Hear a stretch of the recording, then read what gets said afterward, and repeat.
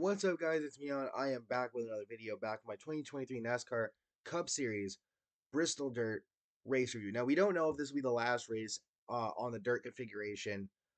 Attendance apparently was shit. You could help that by not having the race on Easter night, you dumb fucks.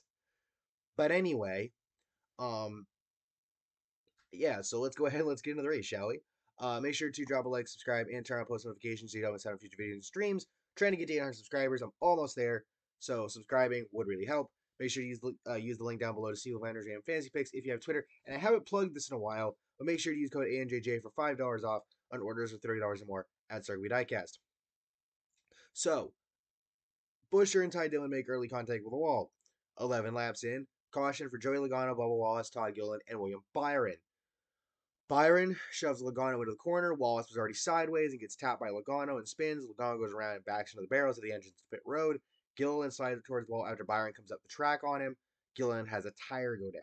Matt Crafton, filling in for Cody Ware, who's out due to a personal issue, hope all is well, goes for a bit of a spin. Caution comes out. Logano almost ass packs him, at Soundhead reference. Um, Jones and LaJoy make contact, and LaJoy has to pit, and he gets a speeding penalty. And then shortly thereafter, Brad Keselowski brings out the caution for a spin of his own, and caution would end stage one. A little later, as Josh Berry and Denny Hamlin spin off turn four, Kyle Larson takes the stage one win. Austin Dillon second, Kyle Busch third, Priest fourth, Blaney fifth, Bell sixth, Briscoe seventh, Reddick eighth, Haley ninth, and Byron in 10th. Reddick, Wallace, Truex Jr., and Ty Dillon stay out. Logano, Kyle Busch, and a few laps later, Ryan Preece all get into the wall following the restart. Jonathan Davenport goes for a spin, brings out the caution. Then the caution comes out after the restart for Michael McDowell spin and save. Would not be the first one. Suarez and Logano have an incident. Race stays green. And that's the thing. Not every spin seemingly got called a caution. I think some of them it just depended on where it happened. Like if you were turned around backwards on the racetrack, or if it's like right in front of other cars or something like that, sort of kind of. Um, I don't know. NASCAR was being weird. McDowell pulls another 360, race stays green.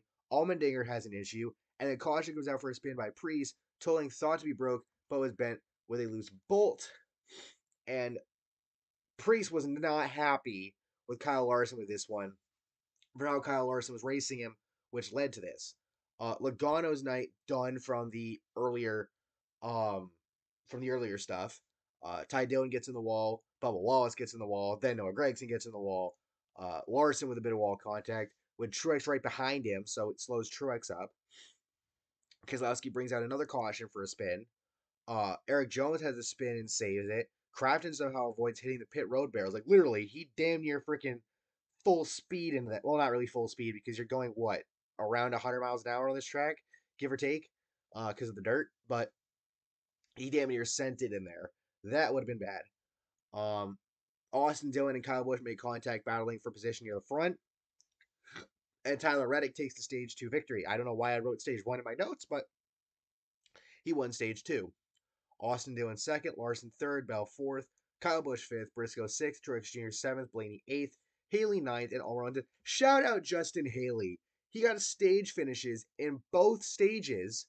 Um, and he had a damn good race today.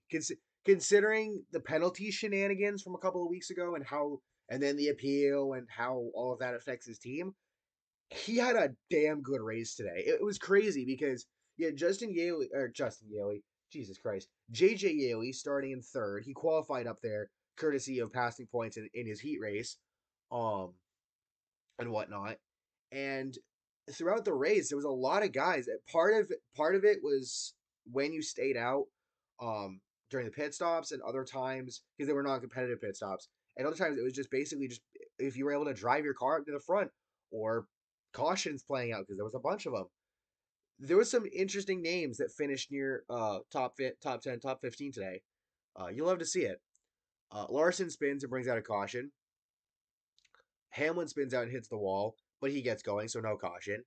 And then a little while after, caution comes out again, this time for Larson and Priest. Priest got payback. Priest puts Larson in the wall, then doors him in the corner, which spins Larson out. Davenport caught him on the way by with contact um, which hurt both of their cars.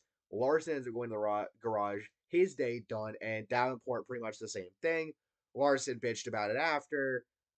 I mean, NASCAR Twitter is going to be up in arms about it, but like Priest said over the radio, he's done playing nice.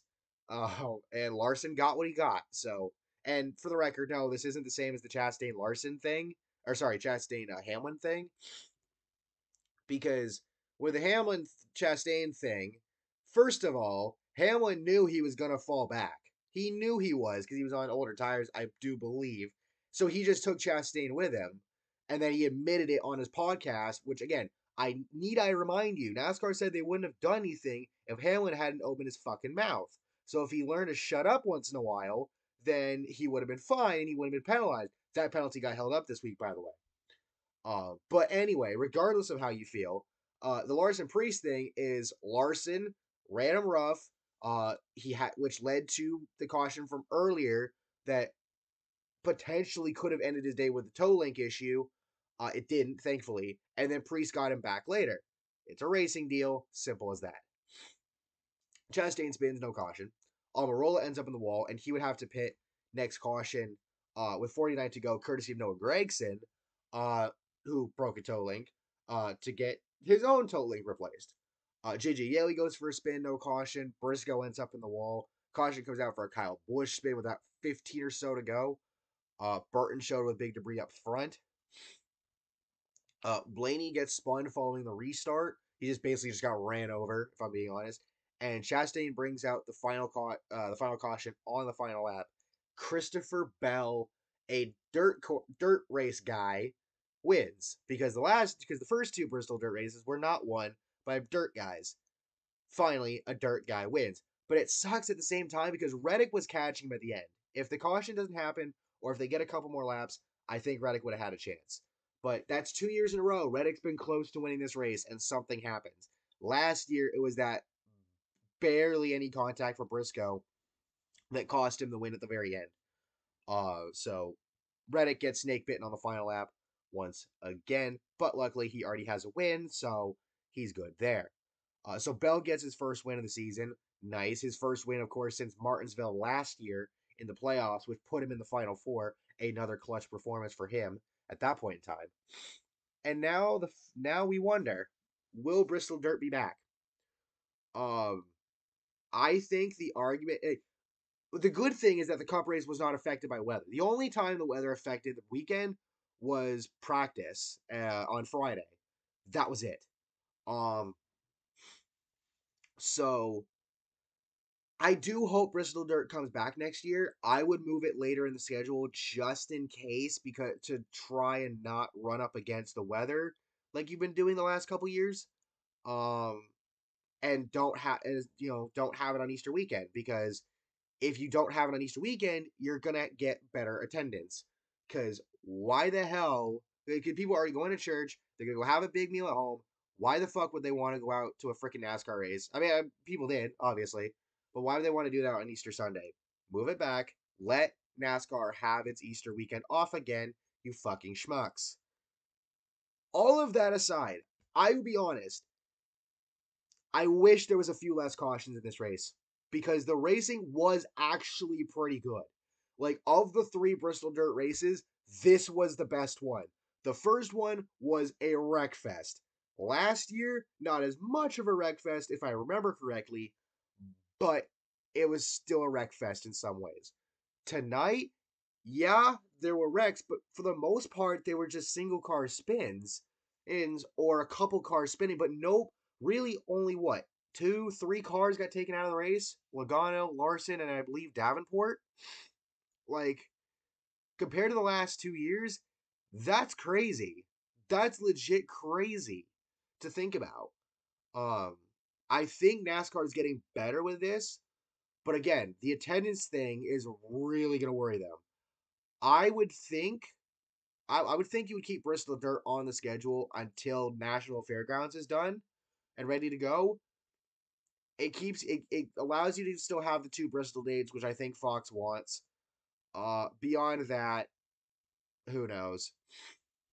So with all that being said, I do want to make mention of a couple of things that I didn't mention in last night's video. And these came out while I was filming, so I didn't know ahead of time. USAC driver Justin Owen passed away yesterday after wrecking during either practice or qualifying, I believe, for an event he was at. Uh, Car just broke loose and flipped a crap load of times. And unfortunately, he succumbed to his injuries. I believe they say he was only like what 26, 27. It sucks seeing somebody go so young.